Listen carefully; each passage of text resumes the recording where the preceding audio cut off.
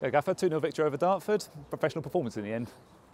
Very effective performance from us. I thought our boys were terrific today. A local derby is never easy to come into, and our boys have taken the game plan to Dartford and make sure 3 points were secured.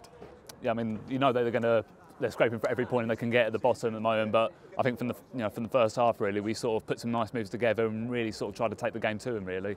Yes, about that courage we said, be brave on the ball and make sure we pass through the opposition and make sure if we can, then can we go around them, which I thought we did in terms of some passage of plays, the way we move the ball and the movement behind it, typically for Liam So's goal, which I thought was terrific. It was a terrific pattern, and you know the finish was excellent, and that just shows you sometimes in a local derby we have to be in control of territory, we have to be in control of possession, at the right time, and you know, and it was fantastic to see us coming into the break 1-0 up. And that's the thing. It was very cagey in the first half, but I think the goal, you know, sort of lifted everyone a little bit. I mean, does that change your team talk at half-time? No, not really. It's about making sure we get the basics right. It's about making sure we limit the opposition's strengths, and we know them. We know how they play, and it's important that you know we didn't try and go away from the script of what we said, regardless of the scoreline. But I thought we was excellent, not just from the front. The front players led really well. Midfield and the defensive line dealt with all those area balls and made sure when we needed to play, we had that composure as well. And the 3 units today, including our goalkeeper, was excellent. I mean, as well, it didn't help that we lost Jacob Berkeley Achimpong early on in the game. I mean, how is he at the moment? We don't know the extent of the injury yet, but my suspicion is it's a hamstring injury. We don't know the length yet. Obviously, he's been strapped up by the medical team. We'll see where we go from there in terms of the diagnosis. But again, that didn't change the game plan. We've always spoke about readiness, and I thought Matt Bentley's come on and he was excellent as well. He's fielding in that position.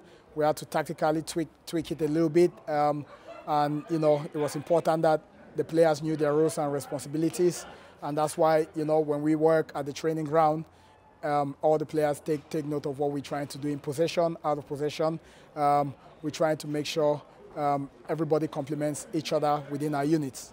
And it must be pleased as well with the second goal, how well we worked it out and everything. And, you know, Rushy playing a nice clip ball to the back post, and Jept again another goal. You know, he's been really amongst all, you know, the goal contributions at the moment, hasn't he? Yeah, definitely. It was about when they had a player sent off, the game plan doesn't change. It was about being solid at the back, making sure we are more organised, because that's when it can be a little bit, we can be left exposed because we're trying to go get more goals. But it was about making sure we've got our organisation right at the back, and then wait for the moment when, you know, for the moment to capitalise like we did in terms of how we broke the lines. But not just that, it was the move, you know, and then we exposed them out wide. But we've always said if the cross is coming from the right side, can our opposite winger be inside the 6-yard box so they can have an easy finish if they are not marked. So it was good to see Jeffy again among the goals, but it was an excellent unselfish play from Matt Rush, and I thought it was terrific again today. And then the fact we're going to come here again on Tuesday, Kent Senior Cup semi-final, is it a chance really to give sort of those players on the fringes, you know, a bit of a go really, to get them some minutes under their belt? We'll see. We have to look at the squad. We have to obviously look at our recovery process now, and then we'll decide. Comes Monday, the boys have to recover, and then we'll go again on Monday and we'll review what the squad, and then making sure we have to come here again and try to compete and then the right to get something out of the game. Well, thanks for your time, Gaff. We'll speak again Tuesday.